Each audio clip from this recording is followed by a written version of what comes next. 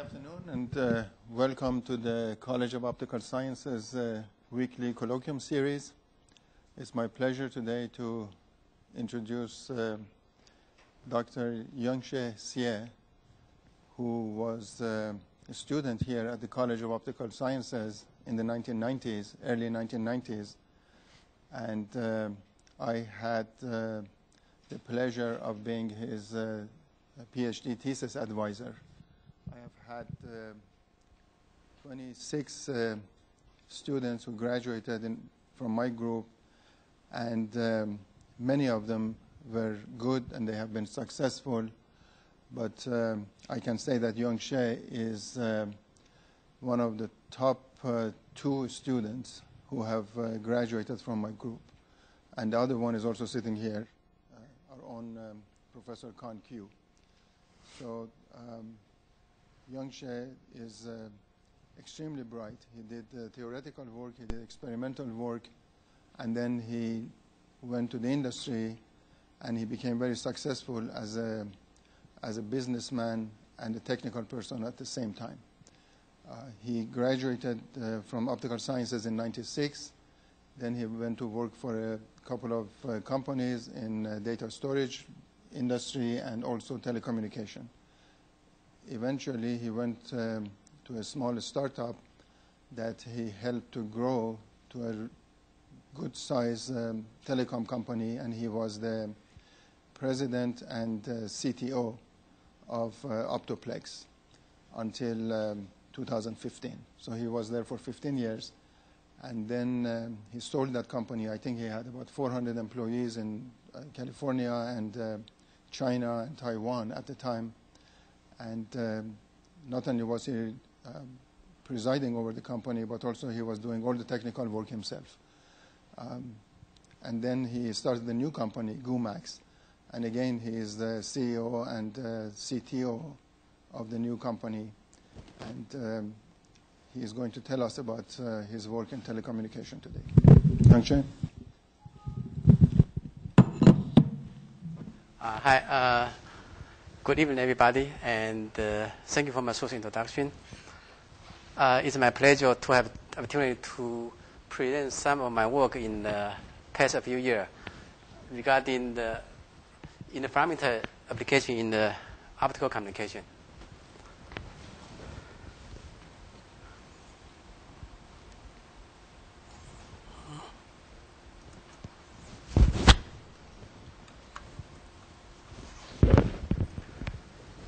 So in the data transfer, fiber optic communication, the ultimate goal is to push very high data transfer capacity to fulfill today's rapid demand on the bandwidth. We have fiber to the home, we have video on demand, we have all type of social network. So we need a very high bandwidth. And in order to have very high data transfer capacity, there are 2 dimensions can achieve this goal. You can either increase the channel number or you can increase the data rate per channel. This is obvious. And the interferometer in these two areas play a very important role. Today I'm going to introduce 3 types of interferometer used very often in the telecom. The first one we call optical interleaver. This device can double, quadruple, or octuple channel density, which means without changing other conditions, you can 8 times of fiber transfer capacity. And the second interferometer we call delay line interferometer. This is the first phase modulated optical network. And with this kind of device, you can enable the data transfer rate from typical 10 gigabits per second to 40 gigabits per second. And the third one we call coherent hybrid or mixer. Those today can have 100 gigabits per second or beyond. In the lab, you can demo 400 gigabits per second per channel. It's very high speed transformation.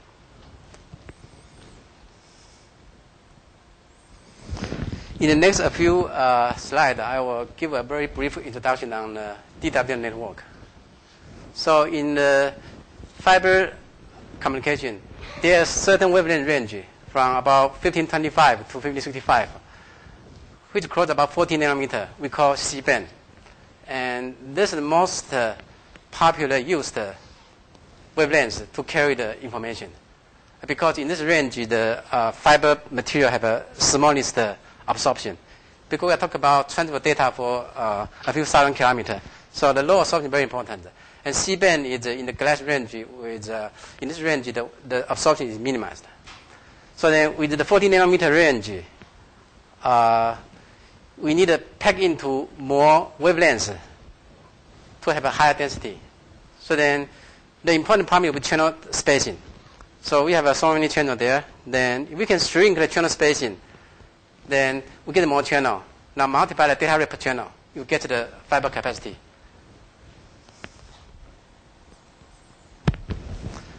So this diagram shows the very simplified fiber DWDM network. So you have, let's say, 100 signal to carry in a fiber link.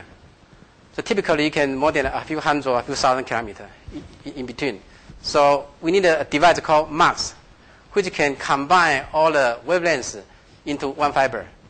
Then in the destination, we have a device called DMUX to separate all the wavelengths to different locations. And some of them go to the detector. Some of them go to the next fiber to propagate to another destination.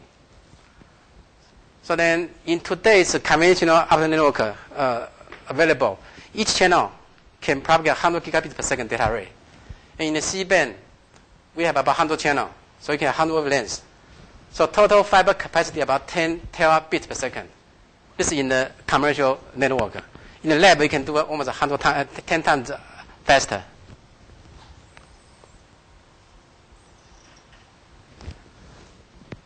And this is an example of DMUX. This is very important field technology. So if you have a wavelength, let's say 100 or how many, get into a device, then you have a stack of filter. So when the signal hits the first filter, you drop lambda 1. Then you bounce back to lambda 3. So this kind of device can separate the wavelengths to different locations. So the limitation of the channel number is defined by the filter resolution.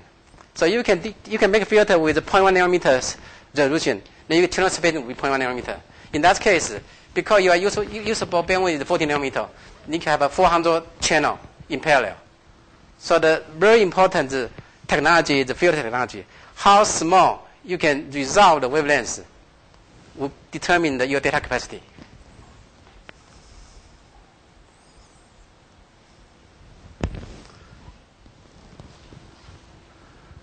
So in today's technology, the cost-effective filter technology can allow 0.8 nanometer channel spacing. 0.8 is a conventional available. When I say cost-effective, means about $10 per US dollar. But when you down to 0.4 nanometer by filter, it will cost you a few $100. It's not linear. It's not, say, the filter divided by 2 in resolution. The cost double. It's not. It's more than double. 10 times more. Because a lot of yield and time to make the filter will cost much more expensive.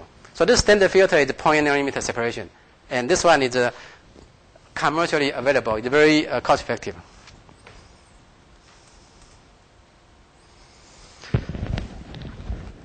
Now we need a technology which can use a very coarse filter but can separate the fine spacing channel.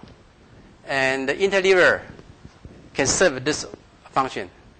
So with the 4x enhancements is massively deployed by the interleaver technology. So which means if your filter only have 0.8 nanometer resolution, but your channel spacing can be 0.2 nanometer or even smaller. Then how it works?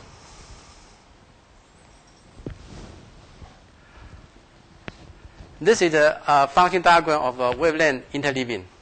Okay, you have optical device called interleaver. So if you have wavelength come in from left-hand side, the 2 output port will be 135 in the top and 246 in the bottom, which means the signal have separate into 2 streams. One will be odd, one will be even. So basically, this is a periodic filter, and one input, 2 outputs. The output will be wavelength will be interleaved. Now, how this can help to reduce the channel spacing? Okay. This is a one-stage interleaver plus the Goumax. So assume you have a 100 channel from left-hand side coming to the device, and the spacing is 0.4 nanometer. After the interleaver, you have two streams come out. So in the top side is odd channel, bottom side is even channel. Now, you can see the spacing in the top side is only 0.8, in the bottom also 0.8. Then, with a very simple Goumax, which have a 0.8 nanometer resolution, you can separate all the channel. So this is the most important device in the telecom passive component, which can always double the channel capacity. So if you add the second stage, you can put another stage in front, and you can start with the 0.2 nanometer. After interleaving, become 0.4. Then another interleaving become 0.8. So in the end, you always have a confined filter to Goumax it.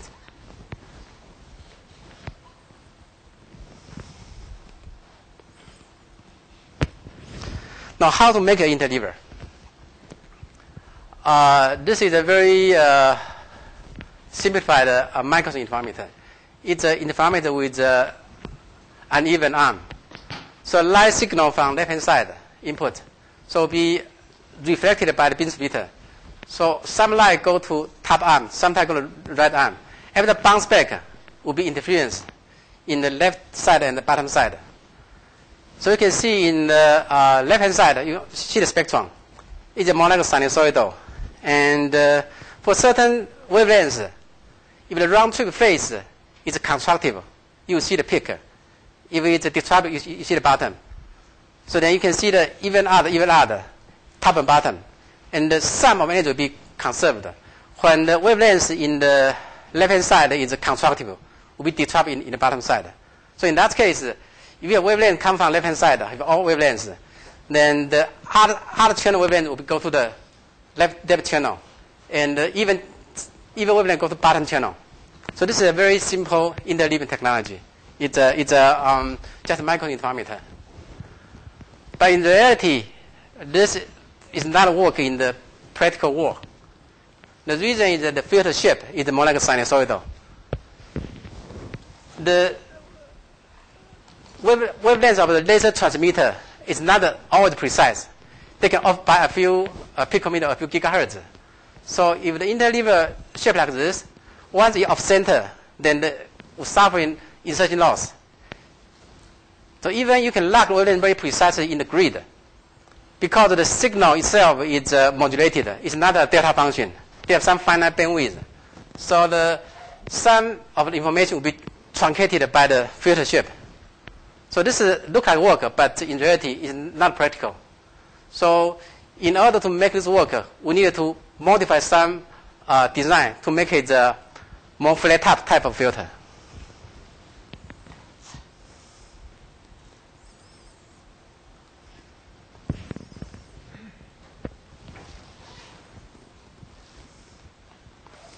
So how to make it?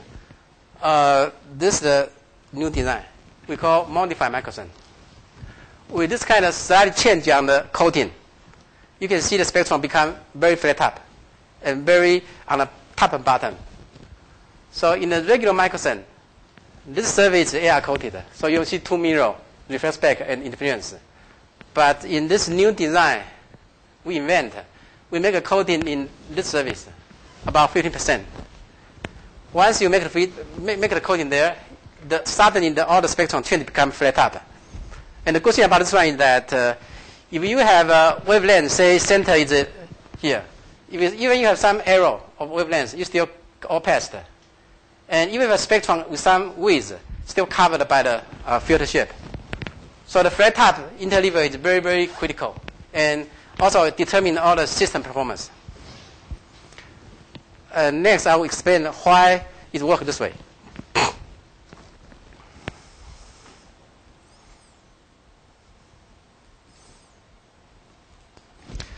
In the right-hand side, you can consider this is the echelon. It's a mirror, 100% coated, and also some partial reflex coated. You can use 15%, 14%. You can choose some number, will change the shape. So then we call this echelon a GT echelon. It's 100% versus certain finite reflectivity. So this is we call GT echelon. In right hand side is a mirror. Left hand side is a partial reflection coating. So then we calculate the phase of the reflecting beam. First of all, this device is a mirror in terms of amplitude, because no matter how you reflect light, because the right hand side is the mirror 100%, so all light will go back to the left hand side. So in terms of amplitude, it's a mirror. But because you have some kind of multi-reflection there, so when they add up together, the phase of the beam will be a function of the frequency. So we take this surface as a reference to calculate phase. If the coating is 0, no coating, no existing on this surface. So the round trip phase will be linear with frequency. This is blue light. Blue one is 0% coating. It's linear. Now if I put 100% coating here, then the light will not see the second surface. So in that case, all the phase will be constant, will be 0. This will be the this curve. So you can 0, 2 pi, 4 pi will be the same. So it's just basically constant. So then from 0 coating to 100% coating, it will be gradually changed. So you can see like 15% coating will be the green. The 50 will be the red. So it migrates from the linear curve to the pure step function. So you can visualize how this process works. So now the goal is to create a linear phase in the right arm. But in the top arm, it's only a mirror, so linear phase.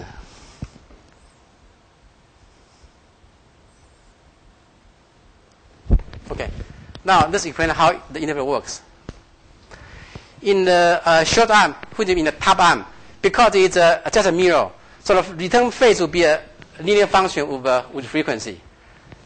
In the right arm, it's a GT echelon. We call long arm. So the phase is nonlinear. Now, the interference will be determined by the cosine function of phase difference. So if we subtract these two curves, you get a curve like this. So the goal is to design a coating such that the slope in this section is the same, it's parallel.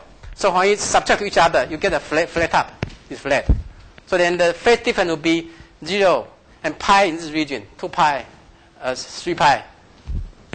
So when the phase difference is pi, so when you take the cosine function, it will become 0. And it will become 1. So you can see the step type of amplitude response.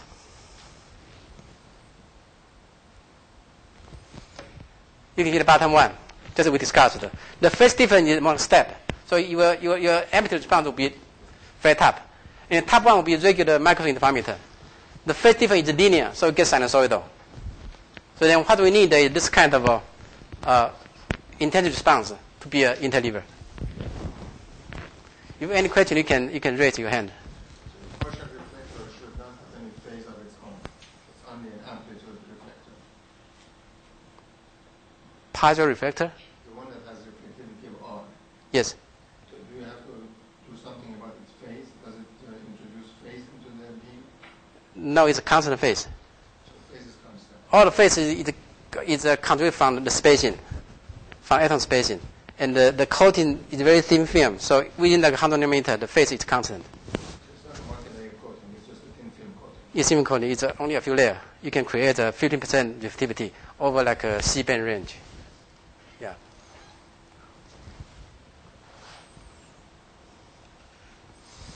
And this is real device. So we use the fused silica to build the beam splitter. Then use the echelon to build the GT echelon in the right hand side, and another reflector in the top hand side. So the tolerance is very tight because this device got working for 0 to 70 degrees, and the phase locking within a few nanometers. So the spacer have to be almost 0 thermal expansion. It's a 0 though, it's about 0.1 to 0.05 CTE.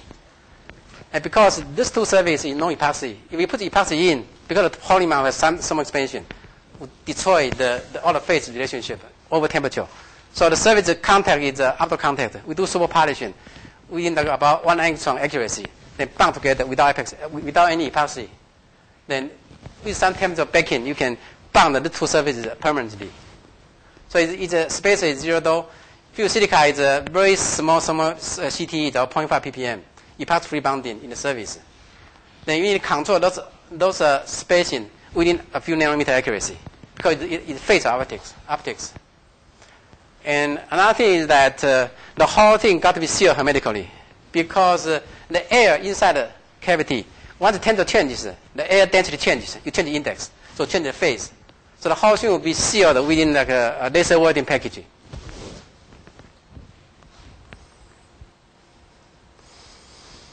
Then this is some refined design. We add one more cavity in the right-hand side. So in the left-hand side drawing, you can in the solid line is 3 cavity interleaver.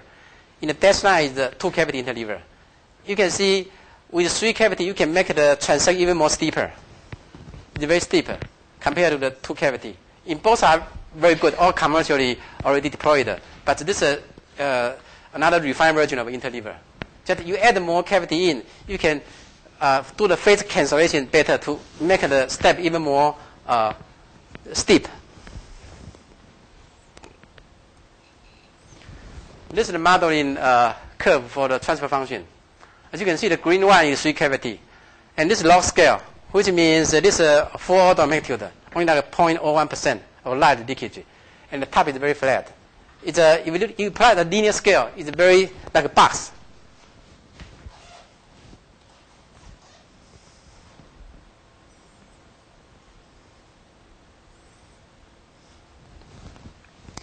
The one thing I need to mention here is that the beam splitter coating in this application is very strict. Because in order to have very good influence, the beam splitter have to be 50-50 for both polarization. Because when the customer light come in, you don't know it's P or S. So then the beam splitting have to be work for both polarization very precisely, within like 1% error. The even more difficult is the second one. The phase of the transmission beam and reflection beam have to be polarity independent.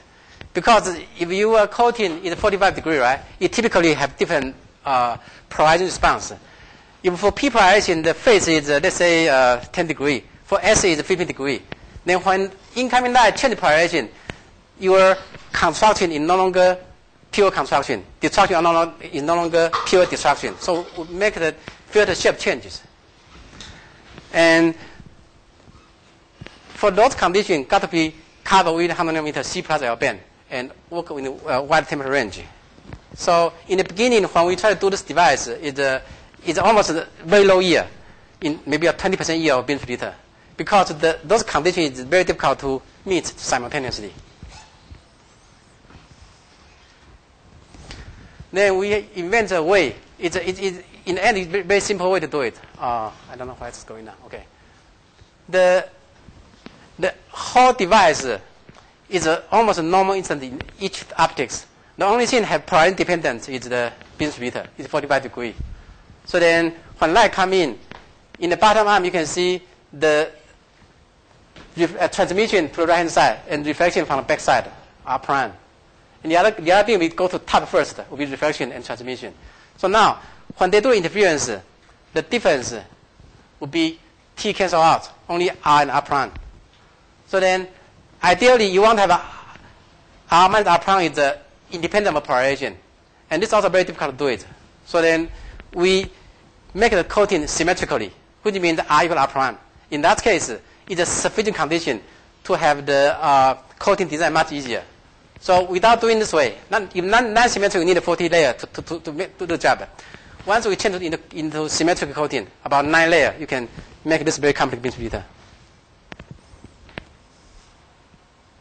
This is measure the data, measure the spectrum from the real device. It's very similar to the modeling.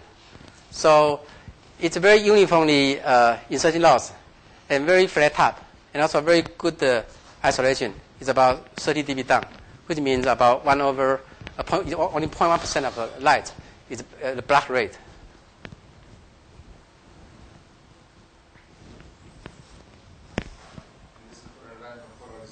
Random polarization, yeah. And also this measure, we measure data with different temperature. It's all works very well. This device already deployed, I think, more than 100,000 in the field. Almost each fiber have this kind of device to enhance the capacity of the fiber.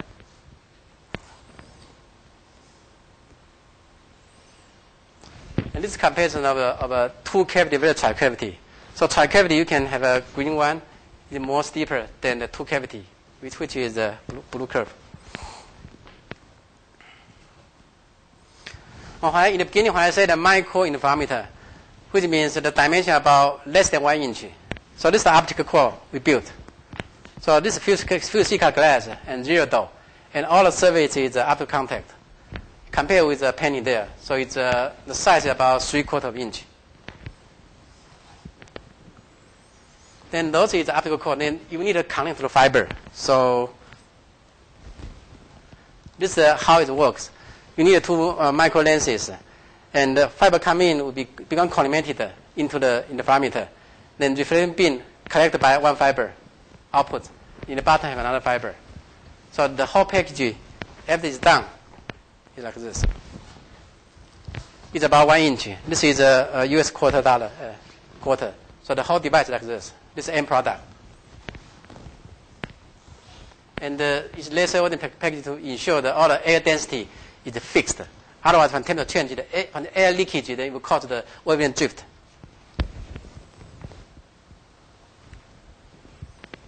Any question? How much does it cost? 25 cents? Huh? How much does it cost? The device, I think, in the beginning selling for $5,000. Then later on, right now it's about a few $100. After we sell many of them, when the more mature in production. Yeah.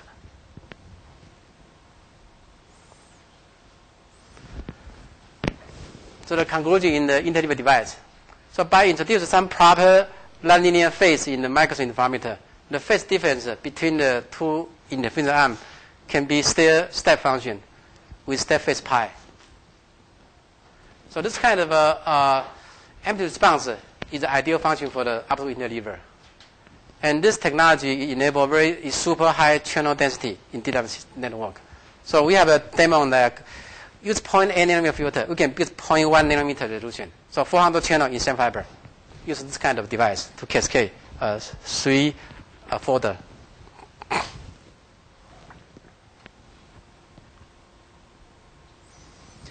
Next, a few slides, I will try to introduce some of the modulation format. So the interleaver, his function is to increase the channel density or reduce the channel spacing. The next two devices is mainly to increase the data rate.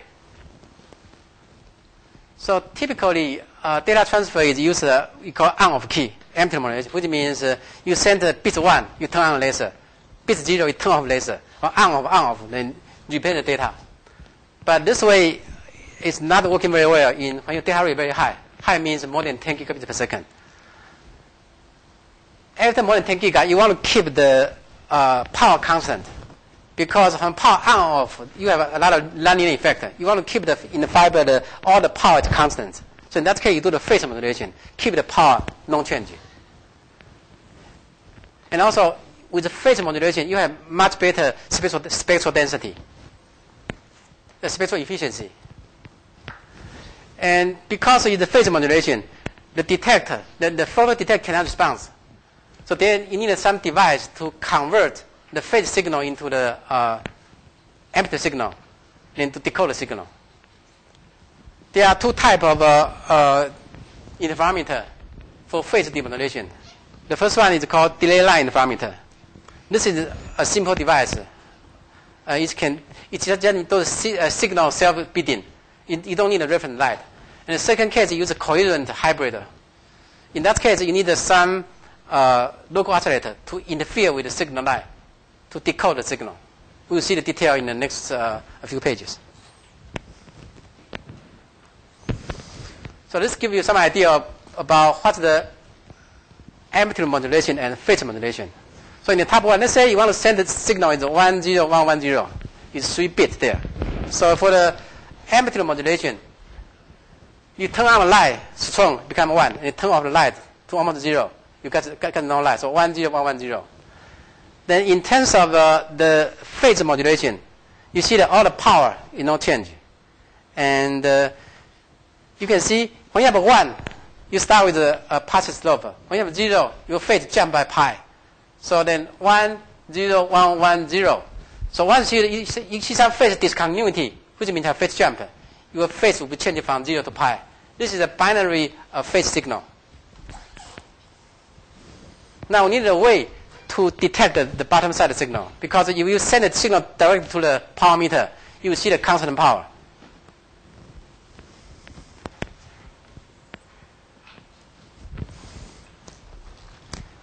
This is the simple method to detect the phase signal. You call delay line interferometer. This is how it works.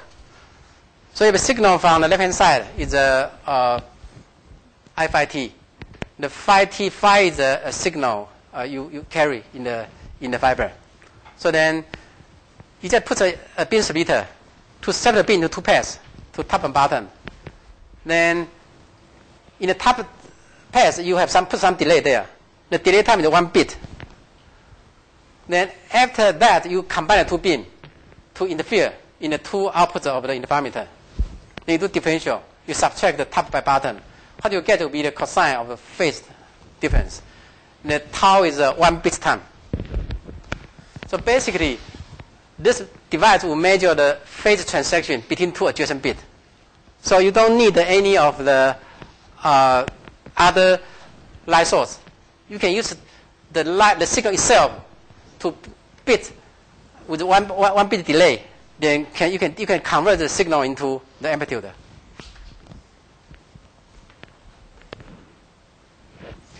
This can give you a better idea. So again, you have a signal 1, 0, 1, 1, 0, right? Then you separate two streams. So in the top pass, you still 1, 0, 1, 0, and bottom pass is the same. But because the bottom pass is no delay, so it's ahead by 1 bit.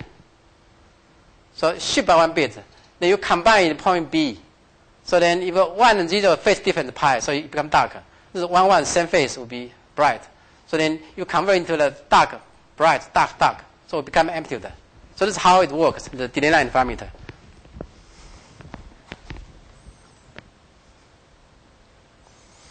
So the difficulty here is that you are not only trying to control delay precisely, you want to bit two of the stream. You need to make sure the phase is matching.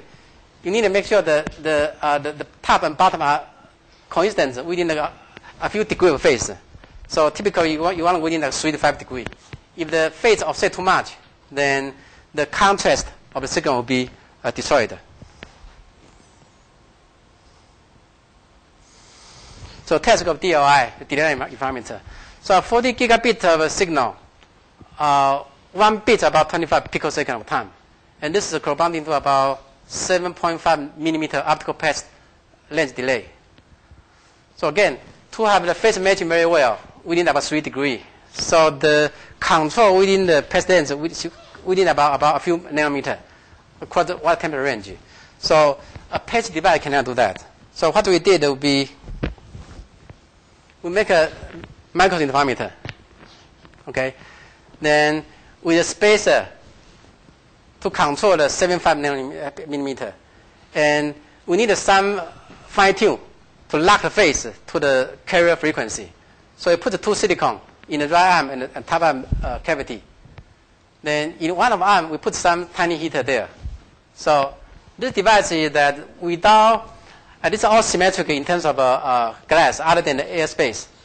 So then when ambient temperature changes, the performance will be the same, because the ambient change will be the whole thing. And for fine-tune the phase, we use change the temperature in the right arm. In order to have high speed, we need to pick some material like a silicon with a very high thermal conductivity, and you can tune the speed of the temperature changing in about 100 milliseconds. So this is good enough to lock all the signal, because the phase changing in the network is very slow. So this way we can build a delay line interferometer to fulfill all the application.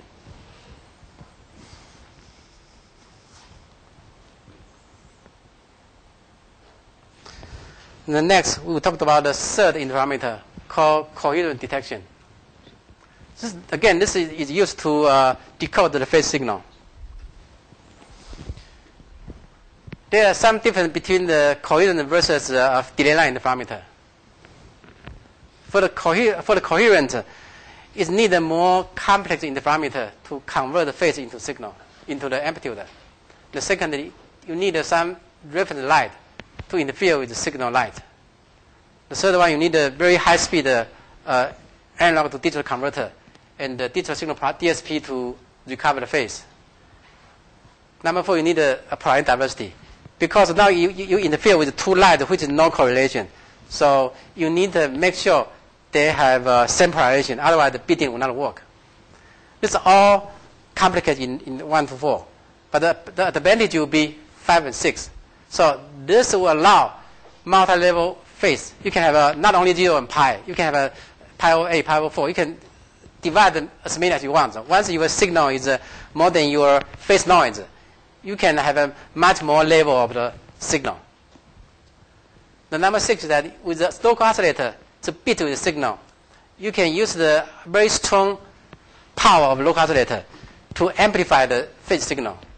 And if this is clean, this is a noise-free amplification. Not like EDFA. When you use EDFA to amplify the signal, you have a lot of AC noise. So you lost about 5 dB of signal noise ratio. But use coherent, if your local oscillator is very clean, then you can almost no noise to amplify the signal. This is the diagram for coherent detection. So basically, you have light, signal, and local oscillator coming to the system. The signal can be already very weak, come from 1,000 kilometers away. And the local oscillator is in-house, so it's a very strong laser in local. So first of all, you have PBS, polarizing beam splitter, to separate both signal and local oscillator into two paths.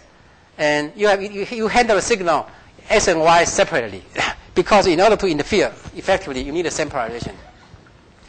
Then after you have a separate polarization, send the signal and local oscillator into the hybrid.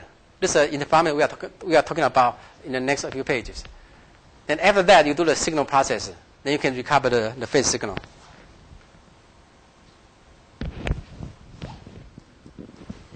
So this is a function diagram of a coherent detection.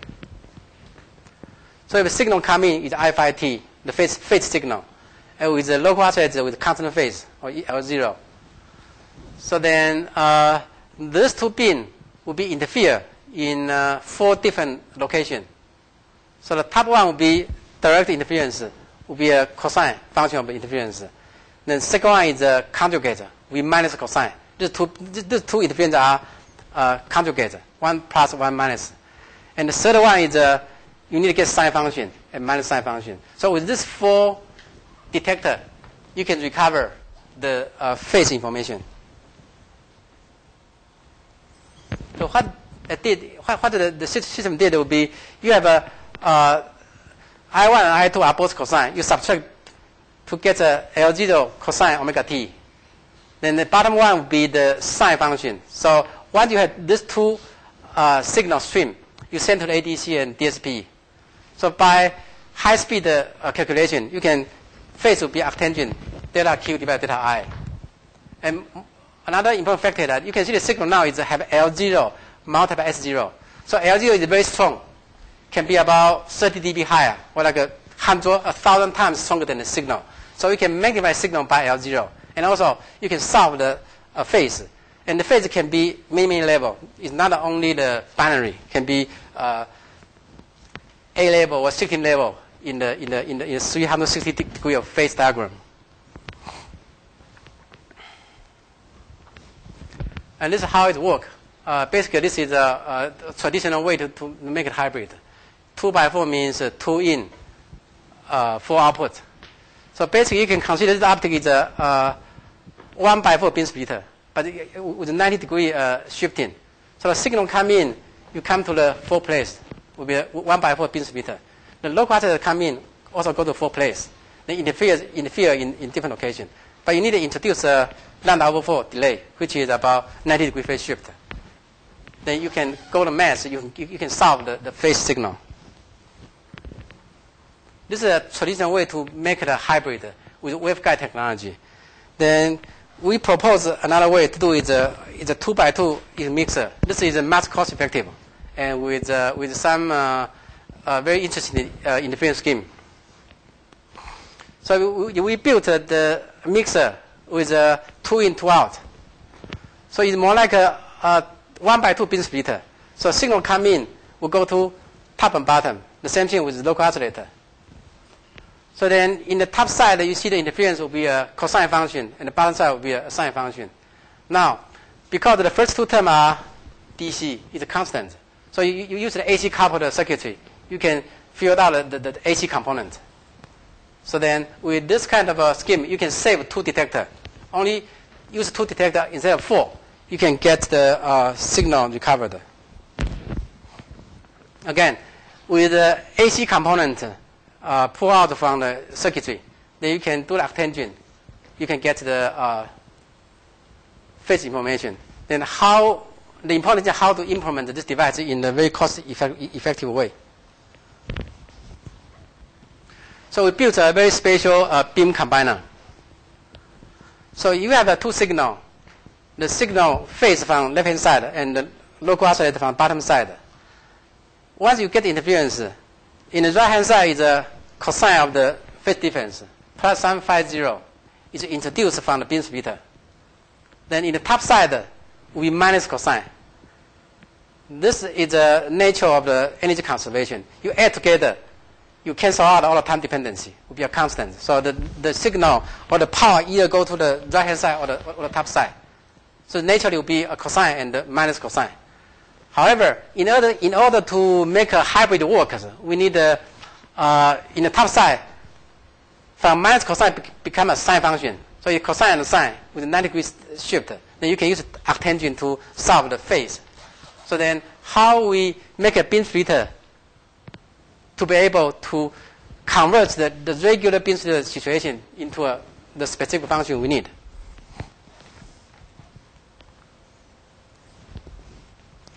This is a simple mixer. We will do some analysis.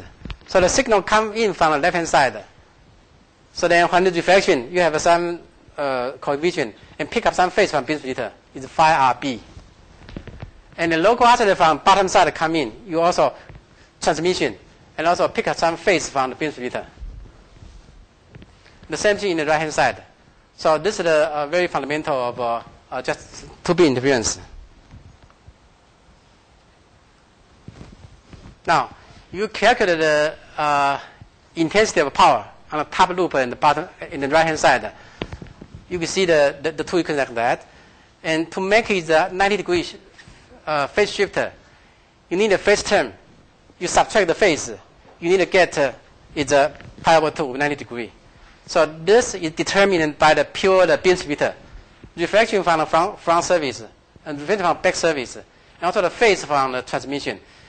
If the beam splitter coating satisfies this equation, then this beam splitter or beam combiner can be a very effective, very low cost optical hybrid. So we need a design coating to match this condition.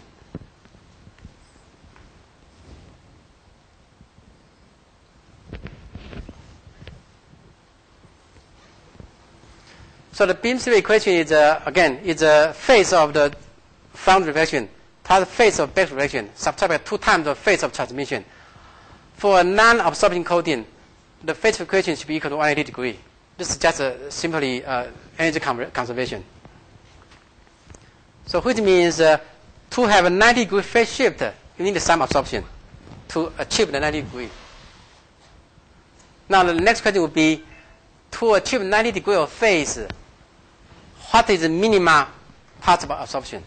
Because if we absorb all the light and create 90 is useless, right? Because we need to use the light for the signal decoding. So the goal now is to design a 90-degree phase shift, but minimize the absorption. And what's the boundary condition? So that defines the problem in more clear way. So now we want to have a constraint with the beam splitter of the phase satisfy pi over 2 phase shift. And because we want to have a evenly split-like beam splitter, so the front reflection, back reflection, and transmission will be roughly the same. And absorption plus transmission plus reflection is equal to 1. So under this condition, what's the minimum possible absorption to achieve the goal?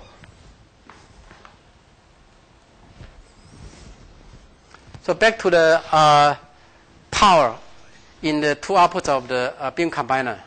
So if you add together, you can get the total power like this. Then the condition will be the output power have to be always less than input power. Because now you can see the output power is a function of time. It's no longer a constant, like a typical beam splitter with a 180-degree phase shift.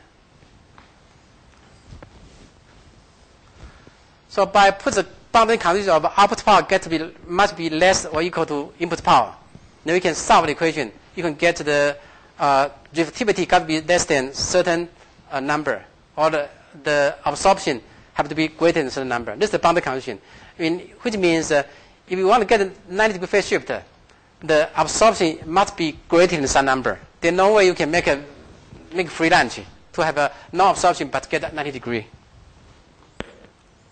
This is a calculation of the required absorption. So in order to, if you're 180 degree, you don't need absorption, right? And when you're down to 90 degree phase shift, the minimum absorption is about 41%. This is a boundary governed by the equation we just derived earlier. So this is the goal we can achieve. So with this number to guide us, we can design the coating accordingly to fit the requirement. This is the measurement data with the mixer we built. So you can see the absorption is about 40% across from 1500 to about 1600 nanometer wavelengths. And the reflection and transmission is about near 30%. This is very close to the theoretical limit we can achieve. This is a major phase across a few points of wavelengths. It's almost all 90 degrees. The big area, the largest is in short wave about 1 degree, about 89 degrees. But this is performed very well in terms of decode the signal.